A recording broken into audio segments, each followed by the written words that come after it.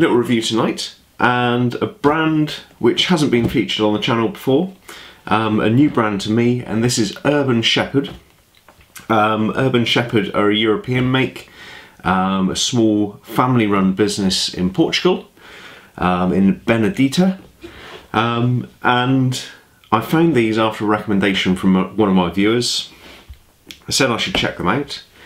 I liked what I saw. They're sort of, certainly this model, which is a country model, it's got a couple of sort of throwbacks to what you might sort of recognise sort of Red Wings. You've got the sort of the Vibram half soles of the Beckmans, you've got the toe cap of the Iron Rangers, but they are very much their own boots. They're not trying to be Red Wings, but there's just a few little things which immediately drew my eye to them.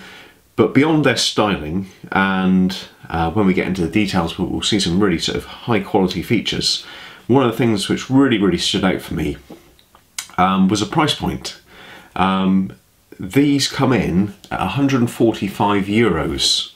That translates to about 130 UK pounds, and that puts them at less than half the price of what I'd say to be an equivalent Red Wing model, and that was just stunning value proposition for me, and really something I needed to check out. So I've ordered these up. Had a little bit of a wait for these. They are sort of made to order, and also during August the factory shut down for their summer holidays. I'm not sure if that's a Portugal thing or just something specific to Urban Shepherd, but they had some downtime, so it took a little bit of a while for these to come through, but they came through a couple of weeks ago now, and they look absolutely stunning. Just sort of throwing back to the point on the pricing, I did put a little sneak peek of these on my Instagram, and if you don't follow me on Instagram, please do. I'd love to build up my followers there. I'll put a link below. But someone said they look expensive, and they're completely right. They do look like a much more expensive boot than the price would suggest, and they feel that way as well. So this is a calf skin boot, and we'll show you some close-ups of the texture of this leather. Initially I thought it was a sort of waxed rough out, but it's actually a waxed leather. It's not oily, it's very much waxed.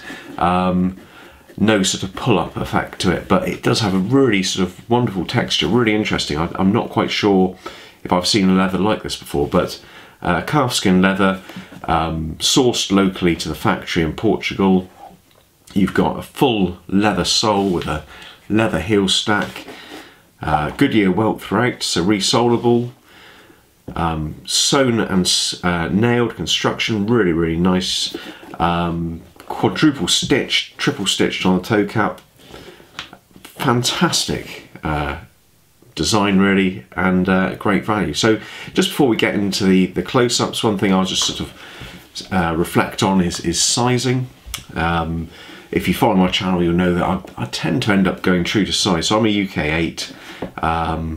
I take that in Red Wings, I take that in Doc Martin boots, if those are a couple of points of reference for you. On these, I've gone for a 42, which is a UK 8 as well.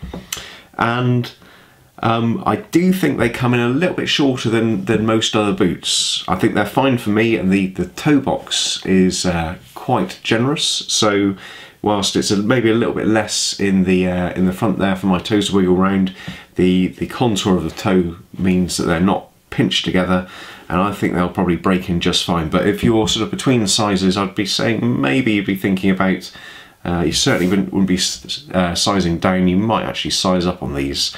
I'd like to hear your opinions. If you've had Urban Shepherd boots yourself, I'd be really interested to know what you thought about the fit, because it is probably a shorter boot, as I say, than I quite expected, but I think those will be just fine.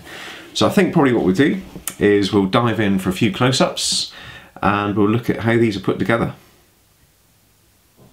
Just coming in for some close-ups just to see how these boots are put together.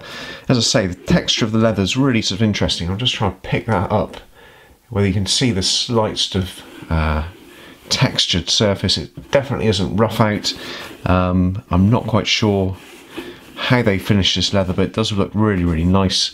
Apparently it does darken quite a lot over the use, and one of the options they provide, which is something quite unique, is what they call aged by fire, where they sort of almost toast the boot with a torch, with a flame, and darken the leather sort of artificially. And the thinking behind that is that it replicates the darkening of a shepherd's boot, where he's been historically sort of drying it in his shepherd's hut over the log fire. And that's something quite important to the brand, actually. You know, this is a brand that stems from work boots of agricultural workers in Portugal, particularly shepherds. So that's something in their sort of DNA. The aged by fire option, I think, is probably over €100 actually, so that's quite a sort of interesting way to increase the price, given their starting point so affordable.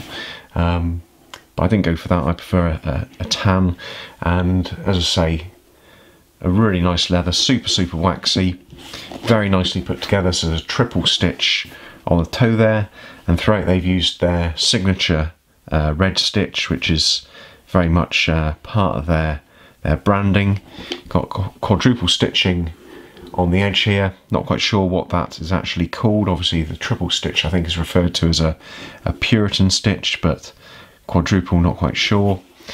And it's backed up by a little rivet on the end there. Again, not a typical feature, but very nice stitching. On the heel cap you've got a double stitch, and this is a nice leather constructed heel counter. On the back stay you've got a double stitch, and inside we'll show you the other boot in a minute, but it's leather lined. The soles are what really drew my eyes to this particular model. It is a very robust feeling leather construction sole. Nice stacked heel with the half sole on the bottom there, and as I said, nice nailed construction. A few nails on the toe, just giving it a little bit of extra reinforcement, and the stitch throughout as well. Obviously a Goodyear welt, so recraftable. And I suspect with this you'd just be peeling off the half soles. I've not had boots like this before, so I don't know for sure, but yeah, really nicely put together. Under here you've got a very nice traditional construction, so you've got hand laid cork midsole, steel shank, always like a bit of structure to the boot. So there's a steel shank underneath there, and on the inside you've got a leather footbed and a nice little padded leather insole. So we'll take a look at that now. Just taking a look inside the boots now, nicely leather lined throughout. One interesting thing is how they've cut the leather lining there around the heel counter, so you're not going to be wearing out that leather lining, and then you've got a rough out heel counter, which will just be a little bit helpful to stop your foot slopping around in there. The tongue has only got a small bellows on it at the front there, so a little bit of utility on that, keeping the dust and water out of your boots. But yeah, super nice construction.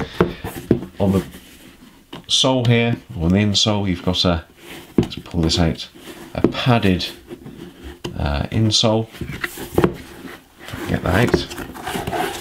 So fairly basic single density insole, but nice little bit of padding, leather on the top, and on the inside you've got a fiberboard footbed with a few nails holding the heel structure together.